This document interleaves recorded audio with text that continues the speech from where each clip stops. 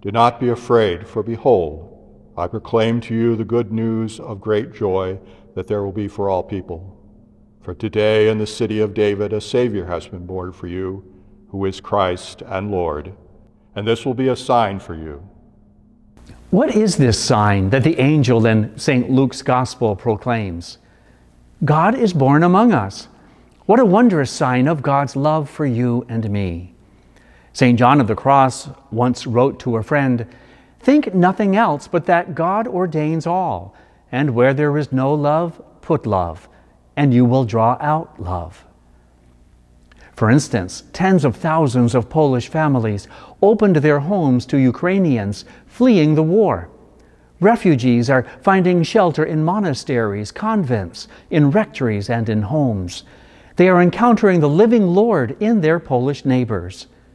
Where can you put love this season?